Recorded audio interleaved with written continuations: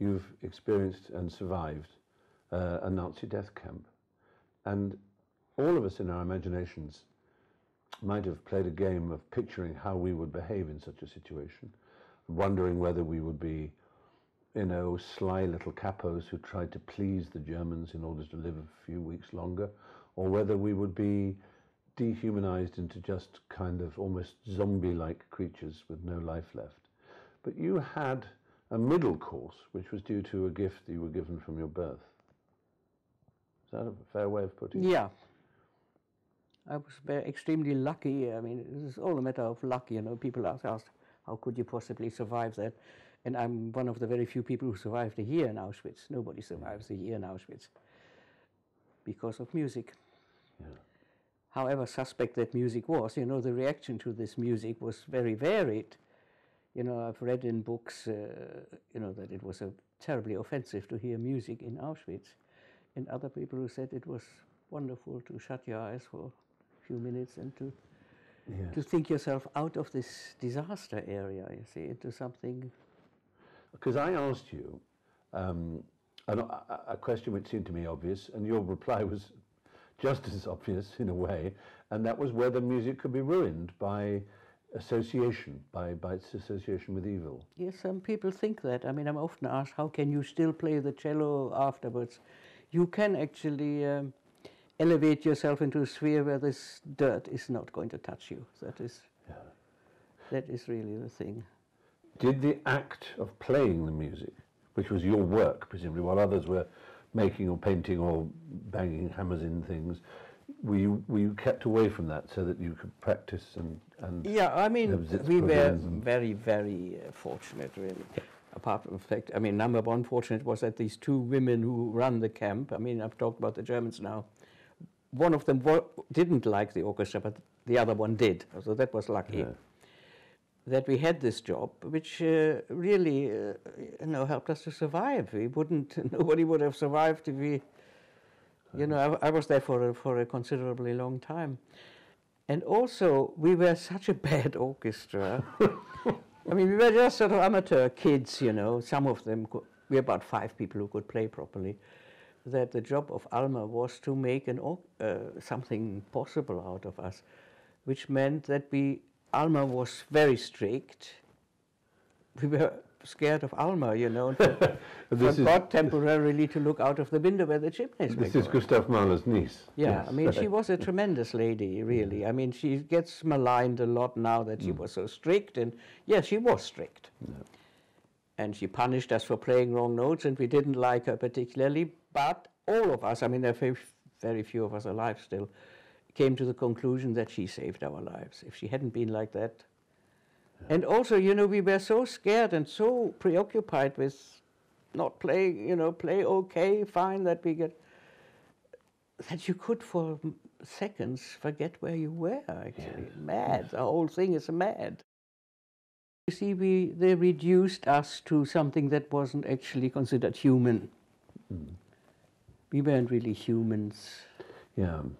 And it was 10 years of Streicher and his Deutsche Oberbach, or whatever it was, and Goebbels with these films of rats and I know, I mean, this is what was put in the... Affenmenschen. Affenmenschen, yes. Yes, and Untermenschen even. And you know, the Germans, they respect authority. Yeah. If somebody important says this, it must be true. That is the whole trouble. Yeah, I think. I did one of those programs, Who Do You Think You Are? And we were in Slovakia and going towards the shtetl where my grandfather had lived. And the driver, who was supposed to be the one who was helping out with the, you know, all the details and the family trees, and he looked around and said, of course, you know, we Slovakians are people of the earth. The Jews were not interested in farming and the land. And I said, wait a second. They were not allowed to own any land.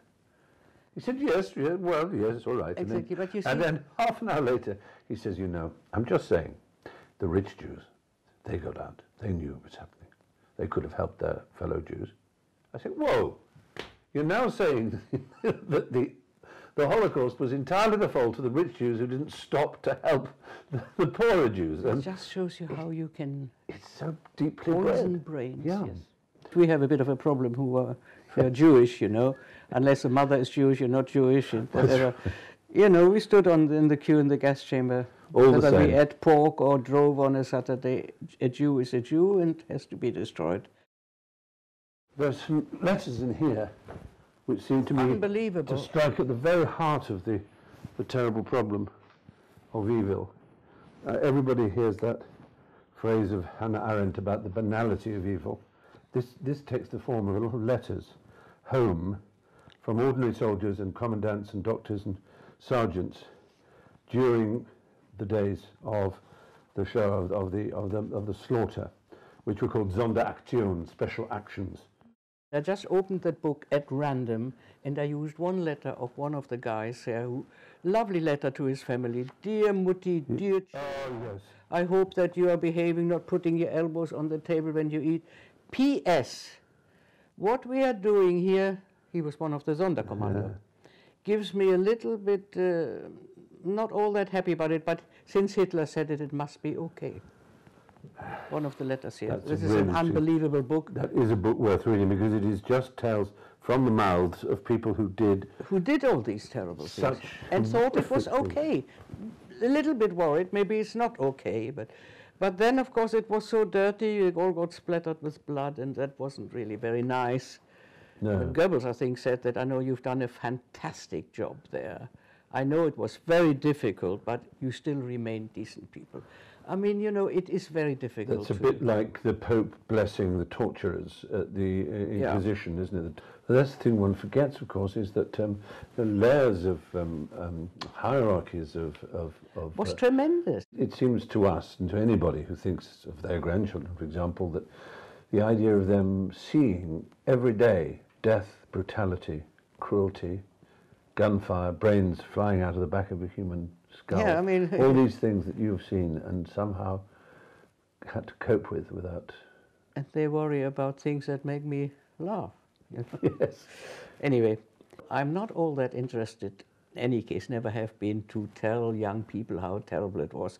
It's not about telling our miserable stories to people, and it doesn't actually lead anywhere. So you feel sorry for this poor person who's been through such, can't imagine, terrible.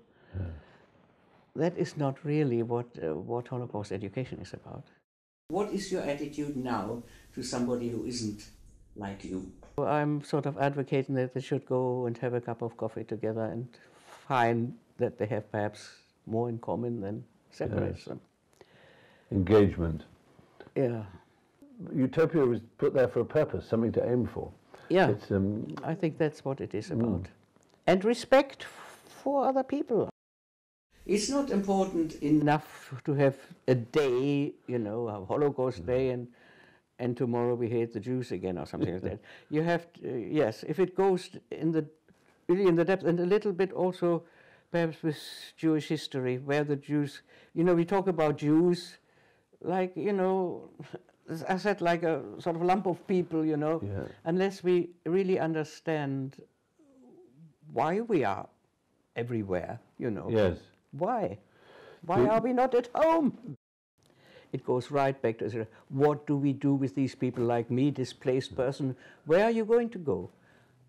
I'm German. Yes, I'm born in Germany. I'm not going back to Germany, live among the Germans. So where do we go?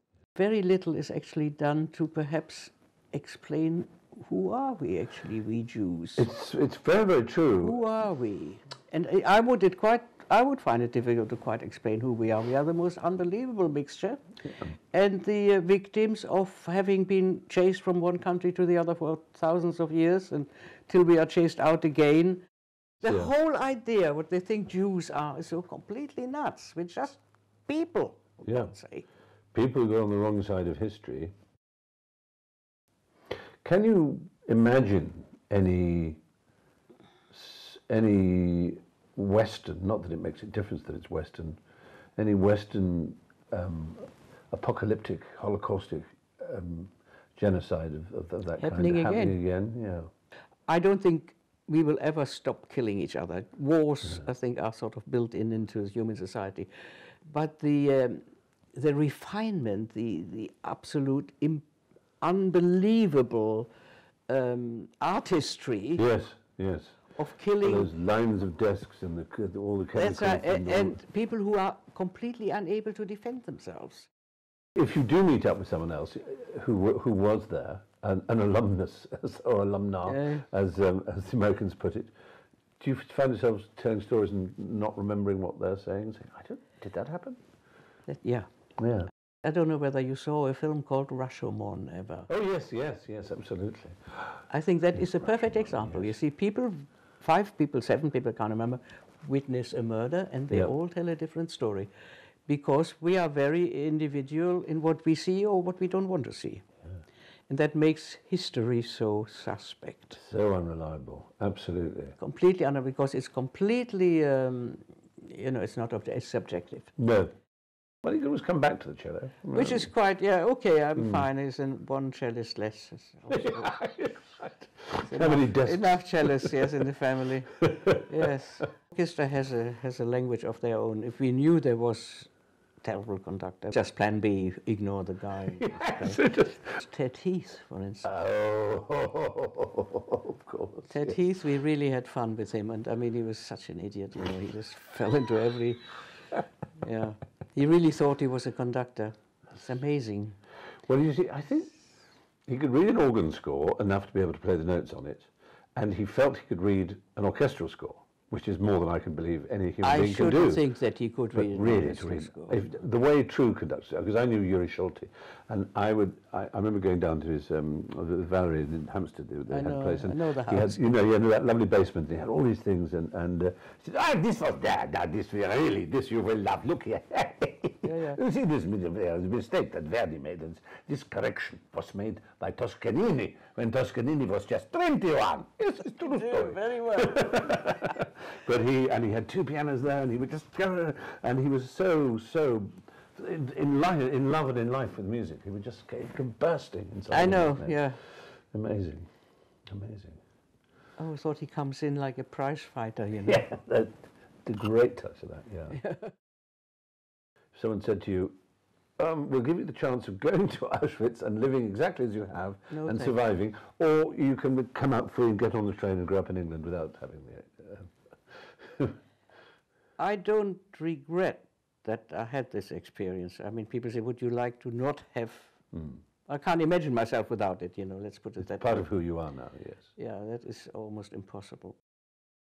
Now, somehow we're going to turn our conversation into, I won't say an art piece. I'm not going to break you up into weird mosaics or anything like that, but I'll discuss this about how we'll do it, and I'll write something, is the thing, and I'll obviously send it to you for corrections, and if you'd like to write the corrections on it, they can stay there as much as you like. Again, you made the same mistake, you did this last time.